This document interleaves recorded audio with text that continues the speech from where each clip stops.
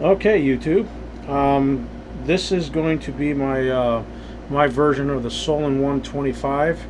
I got a slightly different power solar panels. I have created the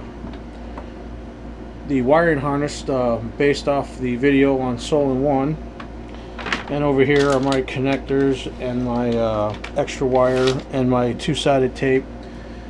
These are my my corner pieces with the beveled ends out for the square, and these are from Soln1 25, the support to keep the batteries from rolling around. This is the charge controller from the Soln1 that Soln1 recommended, so I got that. I got all the parts to get going. And of course I have my lithium phosphate batteries. I'm only doing the 10 amp hour build, so with that I will and of course I got my my fuse blocks and my screw packages to where I could link these in series, so that way they'll make up 12 volts, and of course my Velcro to Velcro everything to the back of this. So that's what I have. I'm going to get started, and hopefully see you again.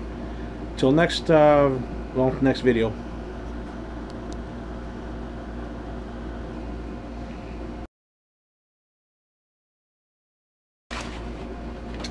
Oh yeah, almost forgot. I also did buy the Samlex power inverter, the 250 watt, like the one that the Soln1 video suggested. Anyway, that's the parts, and I got my PVC piping in the house. I got to go back and get that. Okay, as you can see, my solar panel is slightly different. Well, it's a lot different than the Soln1 25 panel that they use. Their configuration is like this, and I believe like that.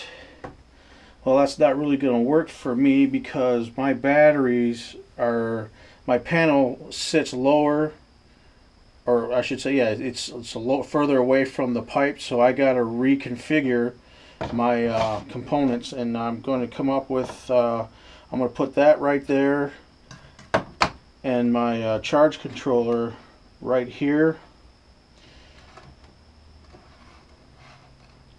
and then you know, with the zip tie holders, I'm gonna run the wires from the battery to here.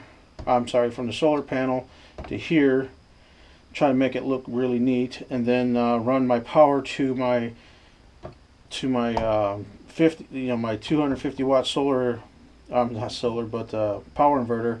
I'm gonna set them up to where I can run them here in kind of like a nice cut corner, like an S shape, so that way it looks neat. And then I probably going to come out of this side down straight to, for my batteries to come into here. So it's gonna kind of a straight SL. But that's what I got. That's what I got the wiring harness that I made was for the dimensions of the tubes for the original Soln1. So this is, I can't use this, so I'm gonna have to save this and probably buy some more, probably buy another Soln1 panel, or I should say buy a Soln1 panel, and then build it according to theirs. These are going to be pretty much okay. I have some other tubing, or I should say some other foam that I could use to increase the distance. I can cut that in half, spread it out, and that way I can still have it here. And then I'm gonna rig something else up because it's a longer tube. I'm gonna rig something else up. The batteries are the bottoms are gonna sit on this side, and then the top's gonna come out here. And I'm gonna have to rig something up to keep the bottoms from you know, running in and out, you know, running up and down the tube. So that's what I've run into on this build. So that's what I'm now. I'm going to go inside and resolder my new wiring harness based off of my tube here.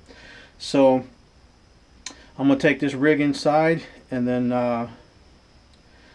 and I got some 12 gauge regular wire that I'm going to wire this with. So I like this sponge, or this soft wire. It's really easy to work with. But yeah, I'm gonna have to go with the original, the regular stuff, the stranded 12 gauge stranded wire. So, all right, next video, or I should say, until next time. You know what they say? It's not over. The opera isn't over until the fat lady renders her vocal, gives us her vocal rendering. I botched that one, but you know what I mean. Okay, this is completed. I had to modify the design as far as placement, but everything else is basically the same. All the components are the same except for the solar panel.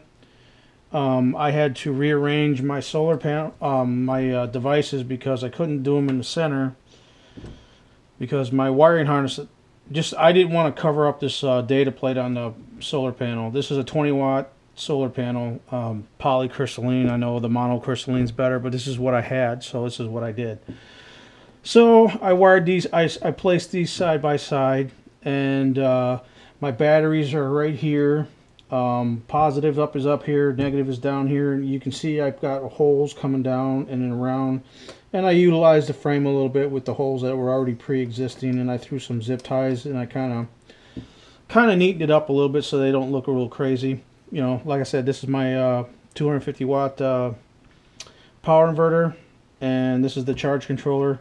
Right now all I got to do is set the charge time, I should say the charge volts on this, so that way it charges at a specific, and you know, it'll stop charging at a specific voltage, and it'll start charging at when the batteries get to a you know, a specific drain voltage. Anyway, with the ambient light that I have on here with the lights, it's still showing me in charge mode, which I think is pretty cool. But anyway, that's my version of the Soln1 25. This is the 10 amp. Eventually I'm going to, I didn't fasten none of these down. I just used zip ties to put them down temporarily. I'm going to add 4 more batteries for the 20 amp version, but I'm going to have to buy those batteries a little slower. But this is my version of the Soln1 25. All my parts are basically from the Soln1 website. This was from the Soln1 website. This was from the Soln1 website. The original wiring harness I had gotten through them. A couple of things I forgot to do. I forgot to put my fuse blocks in. I was in such a hurry to put it together. When I go to add my other batteries, or you know, probably when I get in another weekend, I will take and I will pull these apart, because my wires here are a little too short. My positive wires are a little too short for what I wanted. So then with that, I will definitely add my power blocks in, or I should say my fuse blocks in there at a later time. Make this wire a little longer. Nothing's glued. Everything fit real tight, so I'm good there. So anyway, that's my version of Soln1. Have a good day.